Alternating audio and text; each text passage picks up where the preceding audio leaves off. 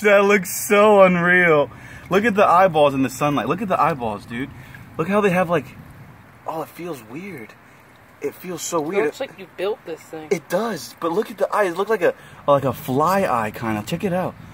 Check it out, dude. Oh my goodness.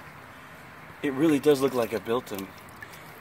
Oh! But anyway, so we have all 4 of our isopods. We're going to take them home. I think I might actually cook one up.